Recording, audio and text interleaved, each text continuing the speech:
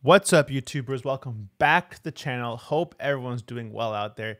Today's video is all about loopers, and I'm going to show you a couple ways you can get the most out of your looper in a practice session. So let's go. Cool. All plugged in now and ready to go. Rig for today is PRS Super Eagle, like usual, into the Ibanez TS9, into my loop pedal, which is a newly purchased Boss RC1, which is really fun so far.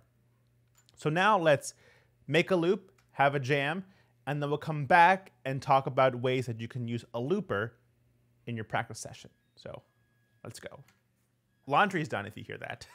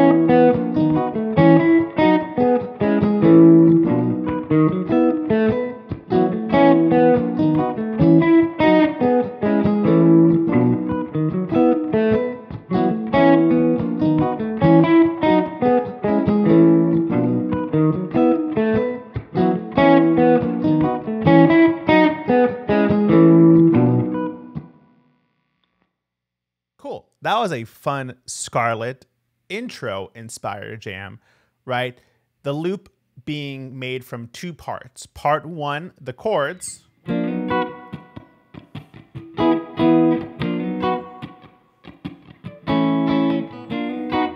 Right? Part two being the octaves that Bobby does.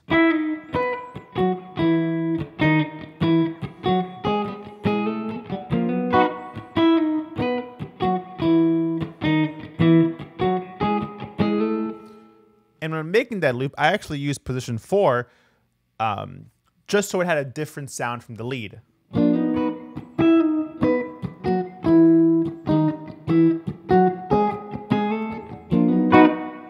Right? We'll get to that type of loop in a bit. So the whole point of this video is to show you guys how I use a looper when I practice to hopefully help you guys get the most out of your looping, right? I wasn't really a huge fan of loopers or really appreciated them until lockdown happened. And as you guys know, I'm not really a big fan of jamming with backing tracks. When I would practice, I would just run through changes by myself or make a loop depending on the length on the Strymon timeline or on Logic or Luna now. And amazingly, thankfully, now I've upgraded to the Boss RC1 so I can make longer loops. But in my progression of looping, I found that there were 3 ways to get the most out of the looper, right? Part 1 being it's a great way to jam over 1 chord jams, right? Like a birdsong intro, for instance.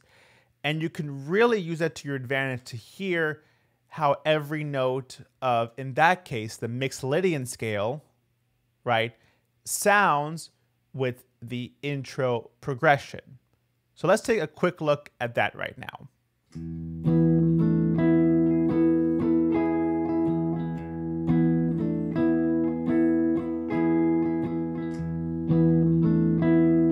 So here's our loop, right?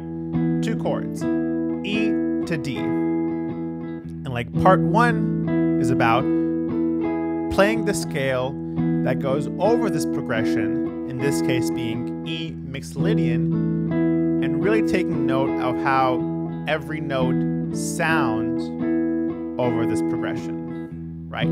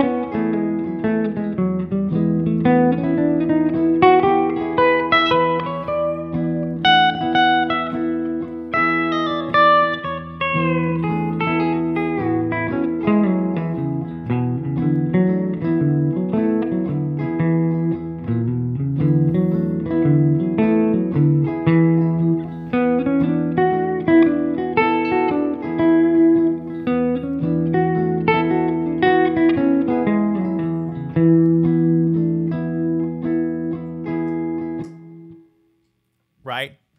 Obviously birdsong inspired, but you can really see how really friendly notes are obviously root 3rd 5th, right?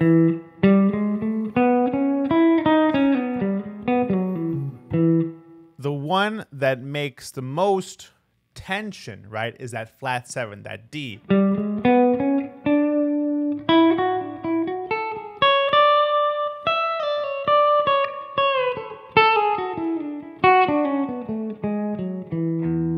Right, one more time. A little bit of overdrive. There's that flat 7.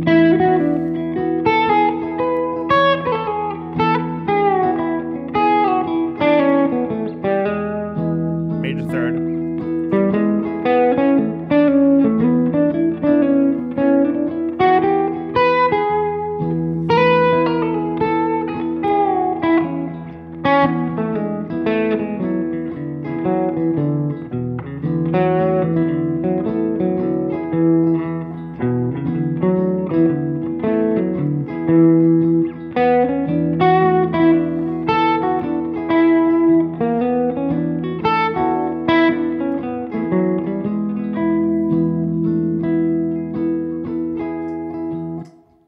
Right? So that is use 1. See how the scale you're practicing fits over a progression, and to hear how every note clashes or matches with the home chords. So similar to like this past birdsong jam, we can also take a look at Scarlet, the intro part, right? And build up 2 loops like we did in the intro jam, and with the same idea, play the scale, in that case B mixed Lydian, and hear how every note relates to the riffs that are being played, right? So for example,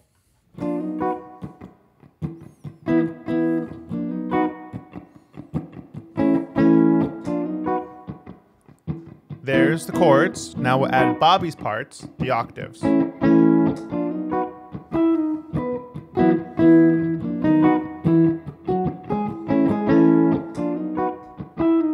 Add some light overdrive, and now we can see how these B mixed Lydian notes work over this progression.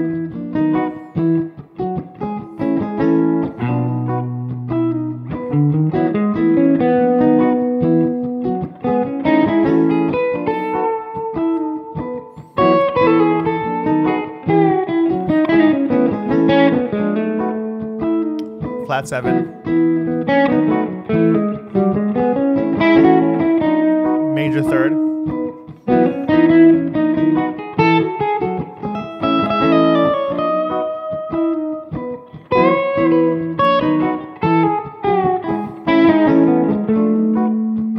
Right, flat 7.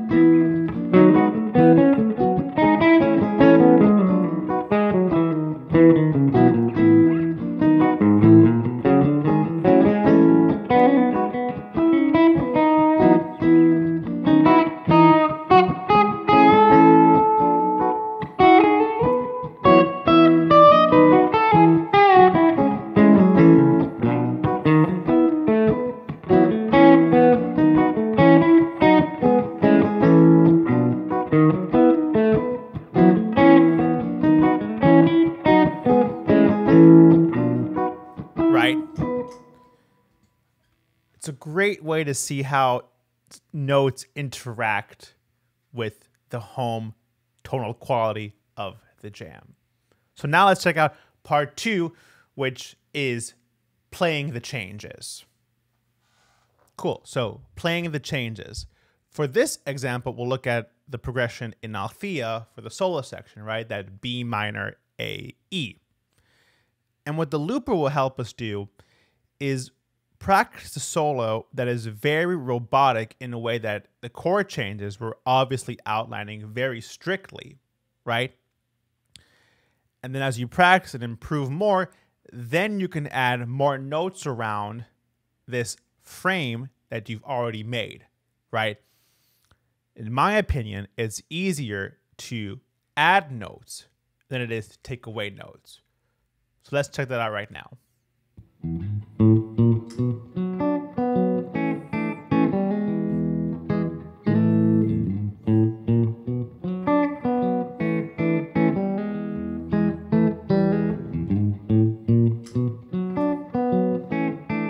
Here's our loop. Add some light OD. And now we're gonna only aim for root and third, right?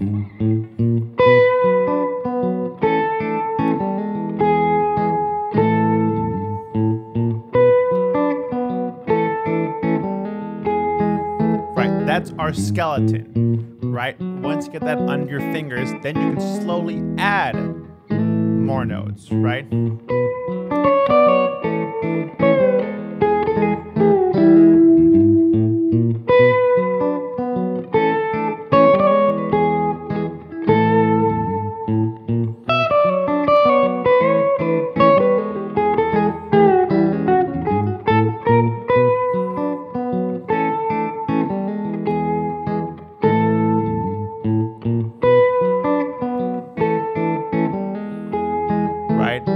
Maybe add some more.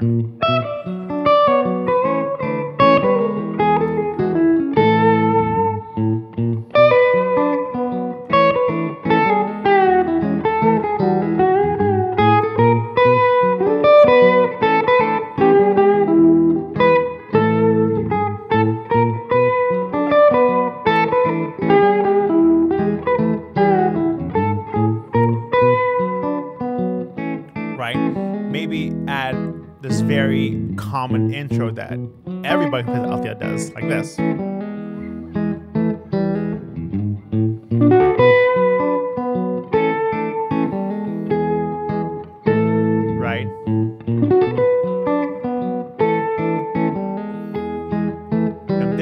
almost, well, you are spelling out a B minor 7 triad because you have that D, F sharp, A to B.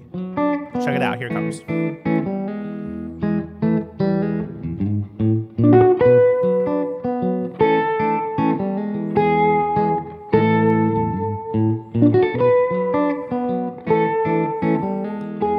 And then as you practice that more and more and feel more confident, then you can improvise more to the point where you feel really good about it, so you can make a different solo every time you play the song, right?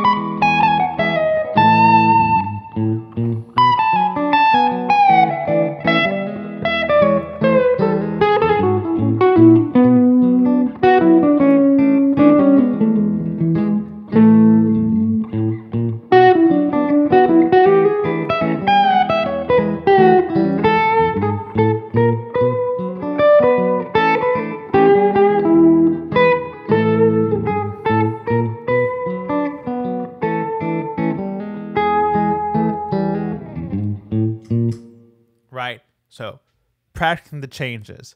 Very robotic at first, less is more, adding more notes and improving your improvising skills, right? Playing the changes. Cool, so part 3, which I think is the most important part, is practicing loops to new songs that you're learning, right? As much as you feel very confident in looping over changes for songs that you already know, you have to practice songs that are still tricky for you, right? And like the saying goes, if it sounds bad, it's because you're practicing, right? Practicing isn't meant to sound perfect. It's meant to have mess ups and parts where you're confused and not sure where to go, right? And for me, even though I love the songs, my favorite songs to play, Help on the Way, is still a very tricky solo for me to nail the vibe of that solo. So let's try something now. Let's go.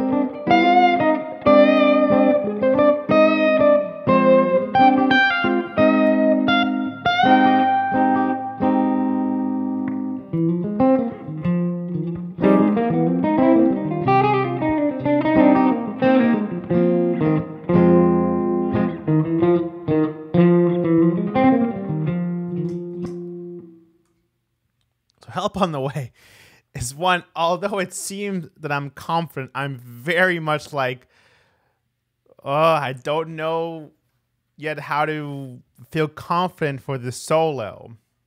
right? I approach it in a way that's very much like, don't hit the wrong note, right? So with this looper, now that I can loop up to like 2.5 minutes as opposed to my Strymon timeline that loops 30 seconds only, I hope to progress in gaining confidence and knowing much more what to do over this help on the way chord progression.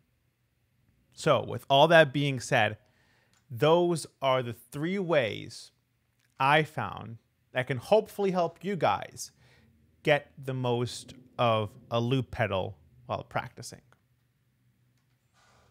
Well, all right, guys, that is today's video on how you can use a looper as a really great and fun practicing tool like we saw today in those 3 examples. If you liked today's video, please press like, comment, and subscribe, and I'll see you guys next time.